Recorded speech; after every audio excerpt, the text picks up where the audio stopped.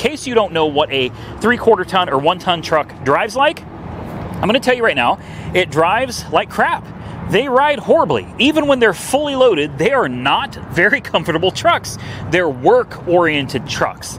Yes, when you add leather and all the nice amenities, they're a nicer place to be, but at the end of the day, they are not very comfortable trucks.